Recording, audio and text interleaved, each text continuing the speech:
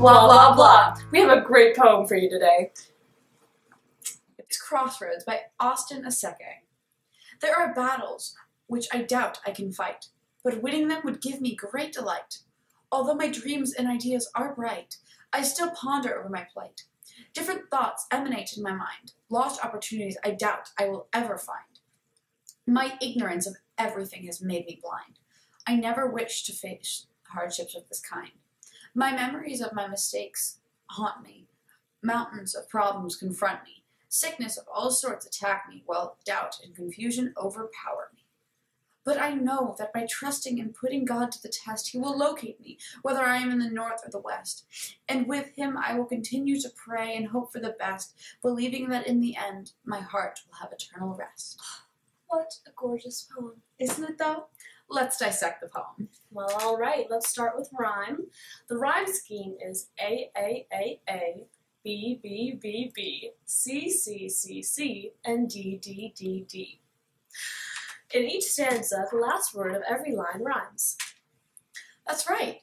Did you know that Austin Aseke is a pastor from San Antonio, Texas? Do you think this has anything to do with the poem that he wrote? Wow, I didn't know that. That is so cool. I don't know. Well, I guess I'll have to find that one out, Jess. Did you also notice that there wasn't any particular meter or rhythm in this poem? I did notice that. So it's a free verse. That's right, Sabine. Let's move on to our favorite segment.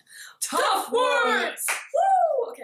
Oh my goodness, I'm so excited that this is my favorite part. Did you have any problems with any of the words, Sabine? I did. I wanted to know what plight means. Me too. Let's look it up. Well, plight means a difficult or challenging situation. Oh no. I guess that means that Mr. Aseke was having a tough time. You know what word I didn't understand? What word, Jess? Emanate. Well, let's look that one up. Oh, look. Emanate means to flow or to radiate. Oh, so I guess that must mean he had ideas flowing or emanating from his mind. Yeah. Let's move on to word choice. He used many interesting words to portray an intense and challenging topic. I agree. However, he also used simple words, especially in the third stanza, to show his emotions and experiences are relatable. You know what else I noticed about the third stanza? Is that the lines seem shorter than the rest of the lines in the poem. That's right. And they all end with me. No, they end with me. Sabine, I was talking about the word me. Oh, of course. Okay, I agree with that one. Okay, I also noticed that there does not appear to be any specific sound devices like onomatopoeia, assonance, consonants, or anything else like that. Yep. Well, that makes it easier for us, doesn't it? Sure does. All right. Now that we've analyzed it, let's tie all the things together and discuss why the things that Mr. Aseke included in his poem contributed to the sense and the meaning of the poem. Well, the first thing we need to do is figure out what the sense is. Sure thing.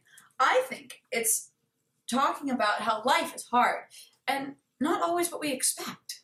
But that God can help you through all that stuff. That was important to our poet because he's a pastor. So, you were so right, Jess. But how do all the things we talked about relate to this sense? As we mentioned before, he uses both simple and complex words to talk about this tough topic and to show that it is also relatable to many people.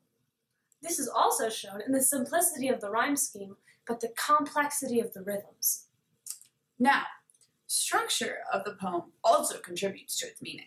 It seems like the first three stanzas are talking about the dreams versus reality. Then the third stanza is all about his struggles.